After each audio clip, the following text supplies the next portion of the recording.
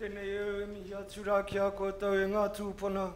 Koutou rā kua ngau e te hai o te toki e te ngoto o te whao, tēnā rā koutou.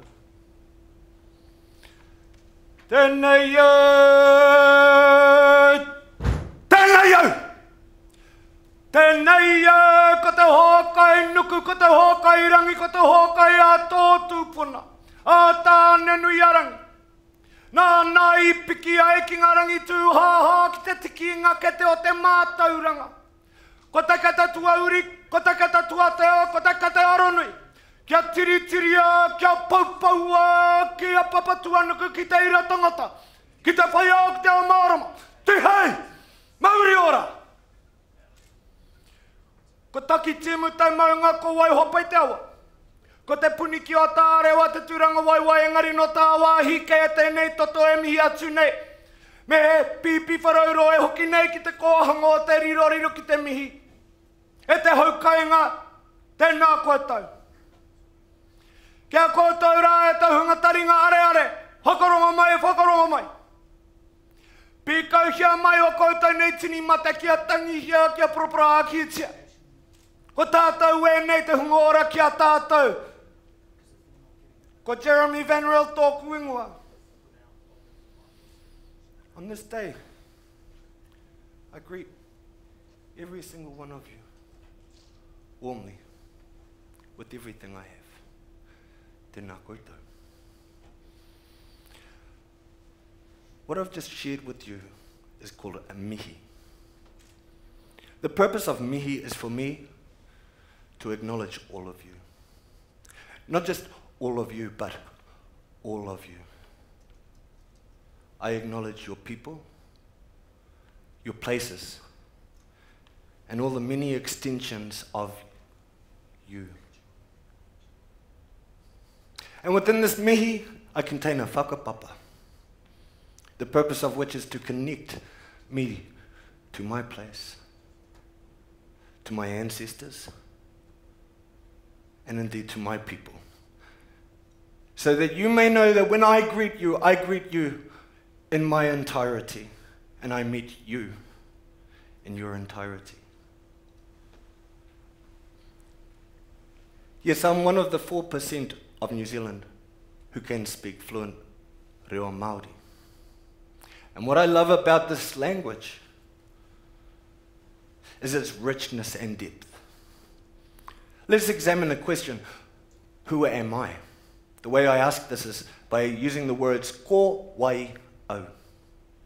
Now what I love about this question is that I can change my intonation and make it a direct statement saying, I am water. For the word who and the word water are the same word. And like a drop of water, I long to, it's my life's course, to connect to other drops of water and continue my journey until I find myself in a collective pool, such as today. I haven't always been so open sharing my whakapapa, my story. Have you ever lied about who you are? Ever found yourself walking a lie, unable to regain the truth, a real sense of identity? Maybe you have denied a connection so that you feel like you're something greater, something bigger than perhaps you really are. This is a serious question I'm asking you.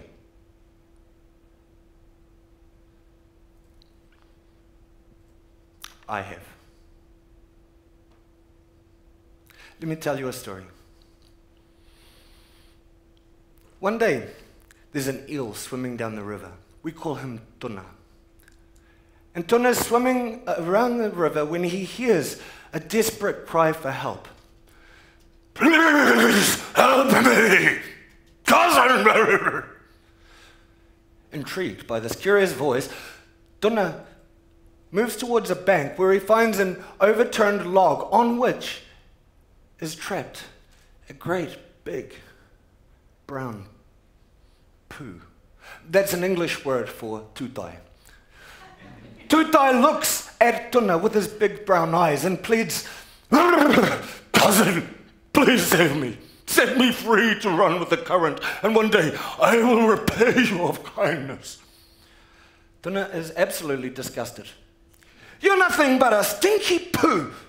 There's no way I'm going to even touch you. As for you repaying my kindness, as for being my cousin, you are no relation of mine." And so Tuna turned up his nose and he continued to swim. Not far from this point, Tuna is caught by a fisherman. He's processed, he's eaten, and the next day, he's reincarnated. Tuna now finds himself floating down the river. Unable to swim against the current, he's washed to a bank where he's caught on an overturned log and meets a familiar set of big brown eyes who greet him. "Cousin, I knew we'd meet again." Bah. Serves you right, Tuna. You see, if Tuna had acknowledged his connection with Tutai, regardless of how diminutive his status is, he would have become a hero in our story, and his life would have been saved. If Tutai floated first, a fisherman would have had the crappiest meal of his life. That's a humorous story, right? I want to share just one more story before I begin to share with you who I am. In New Zealand, we have a little bird. His name is the pipi wharauro, the shining cuckoo. And in the spring, pipi wharauro will fly to New Zealand and land in the nest of a bird we call the riroriro, the grey warbler. When he lands in this nest, he'll kick out some of the grey warbler's eggs and proceed to lay his own. He'll then move on. And when the grey warbler, the riroriro, comes back to his nest, he'll incubate these eggs, nurture the young, and when pipi wharauro grows up, he simply moves on, never to return, never to acknowledge the connection he has with the riroriro. Don't think it's a nasty little bird. He's just a bird. It's hard for us not to judge, but we're in no position to judge. In essence, the pipi wharauro is colonizing. Who am I? Who am I to say these things? I'm Dutch.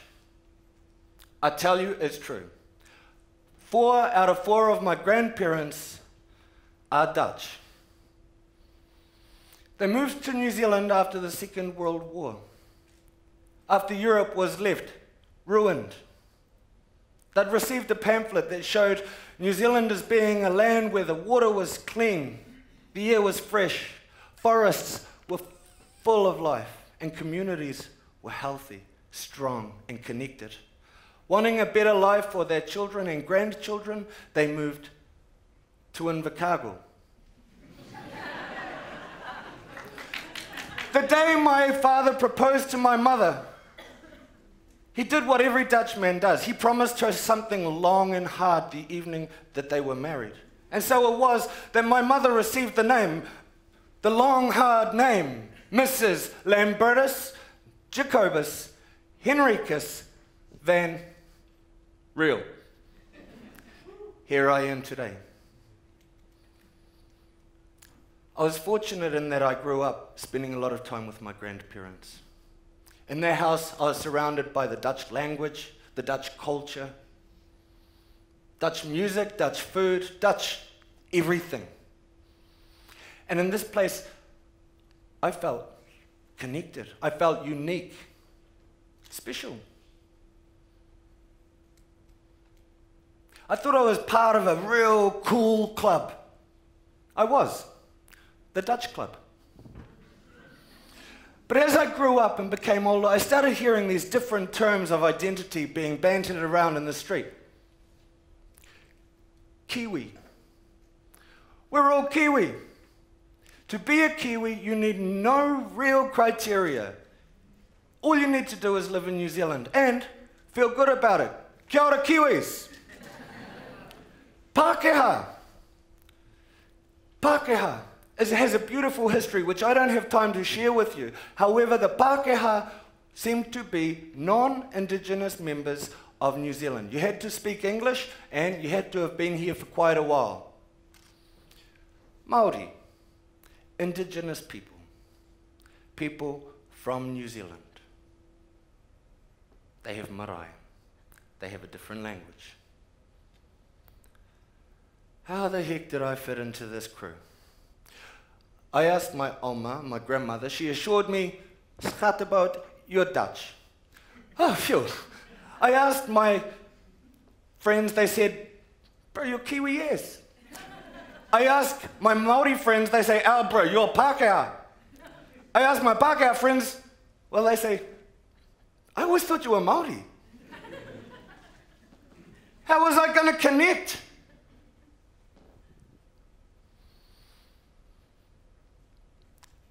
At 12 years old, I began my high school education. It was compulsory in the first year of high school for the Māori language to be included in my curriculum. Being from a bilingual background, I had a natural affinity to pick up languages, and I enjoyed the Māori language. I found my curiosity brought me into the Māori room every lunchtime, where a group of boys were practicing in the cultural arts, weaponry, haka, song, dance, and everyone accepted me. It wasn't an issue that I wasn't Māori. You see, my legs, my skinny white legs, they look awesome when I start to stomp. My white face, when I start to haka,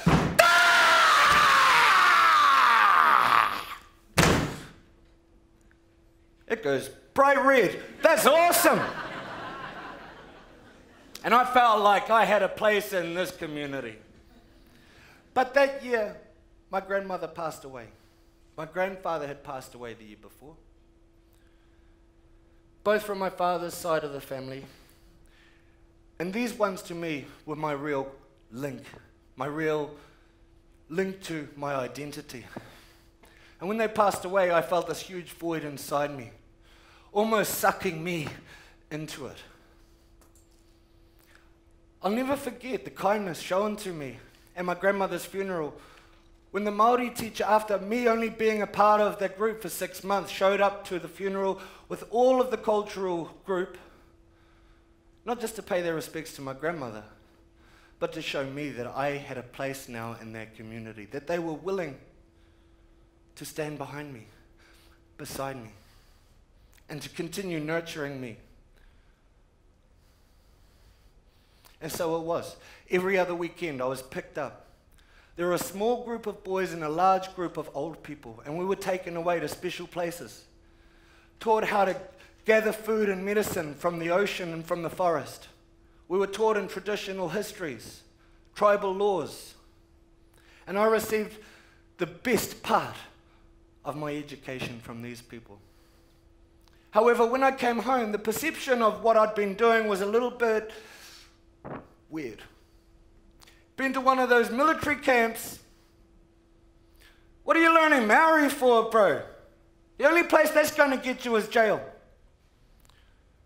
Māori represent the highest crime rate, sickness rate, unemployment rate in this country. What do you want to learn that for? I want to know how I fit into this place. I want to find a connection that predates you old fogies, so that I'm confident standing here. Waste of time. You should learn Asian. There's good money in learning Asian, you know. I don't want to learn another culture for money. I'm after a connection. You know what? I want to learn Dutch too. I want to know where I'm from. What a bloody dreamer. Waste of time. Where's that going to get you? What am I? How? So who the bloody hell am I? You're a Kiwi, son. Oh, kia ora. I suddenly realized We're going crazy. My family, who was so Dutch, telling me, it's enough just to speak English. Fit in. If you want to learn another language, let there be money involved. If you want to make friends with a group of people, let it be for something that you can get out of them. I didn't want to be that little bird, the pipi wharauro, that just comes and lays my eggs in somebody else's nest. 16 years old, I was somewhat fluent in Māori by this stage. The amount of love that was given to me by the Māori people was overwhelming. In fact, I'd won the regional Māori high school speech competitions. Before I had a chance to go to the national comps, I had one hell of an argument with my mum.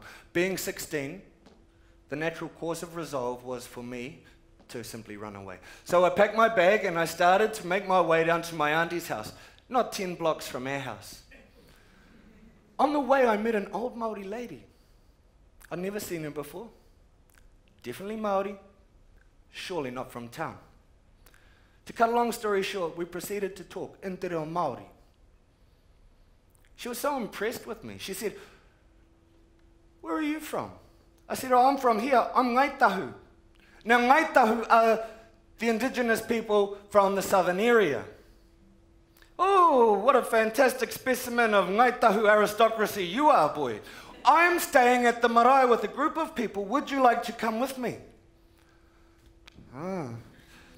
Mum would never find me there. Hell yeah, I'm with you. And that was it. We were down to the marae where I proceeded to tell these good people 24 hours of utter crap. You see, the marae is the cornerstone of Māori identity. It's an ancestral house.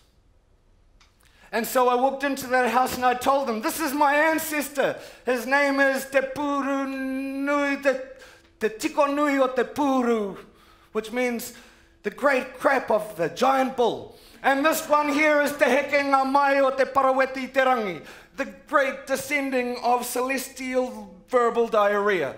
They loved it. Oh, he is an aristocrat. The next day, however, one of the men said, "Bro, does Mum know where you are?" No, she doesn't. Look, we want to keep you with us, but you've got to tell Mum. Tell Mum where you are. So I went into the kitchen.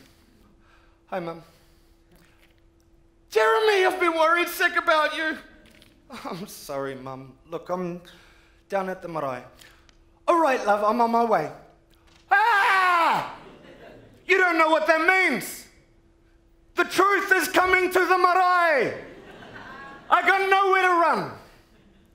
I was taken into a little room where there were a group of people with huge sheets of paper in front of them, and they're writing out their whakapapa, their genealogy, eh? This one's connected to that one, and this person's whakapapa connected to that person's whakapapa, and here's my piece of paper, and I find myself wiping out every second name in my own family tree to try and make myself fit in. Heck, technically you're my second cousin. How the hell is that happening? Mum had arrived at the marae, and she proceeded to have a conversation with the old lady who picked me up. The old lady said to Mum, "You've been denying him contact with his people. Your son doesn't really know who he is." I said, "What a load of crap. My son knows who he is." "Well, obviously not. You should have seen this performance that he's been doing for the last 24 hours. Seemed a bit funny to Mum. She said, "Jeromy's ancestors are all Dutch. I mean, 4 sides of this boy's family tree are from Holland. He's so Dutch he sweats salty licorice. If you got any, I'd appreciate some at interval." And the old lady's jaw dropped. It became like a telepathic message that spread throughout the marae. He's not Māori, he's Dutch. And as I left, one of the men said to me, "Bro, who's your iwi again?" "Ngaitahu." Another one, "Who's your iwi?" "Ngaitahu." I was so deep in lies I couldn't pull out. It wasn't until 1 minute before the national speeches that I came clean. I grabbed the MC, said, "I'm not Ngaitahu, I'm Dutch." He introduced me. "Ladies and gentlemen, please welcome a role model for all of New Zealand. A descendant of the Dutch, our only non-Maori speaker in the Maori section of these speeches, please welcome Jeromy van Riel. And at that moment, I felt my ancestors above me. I had my Maori community behind me, supporting me.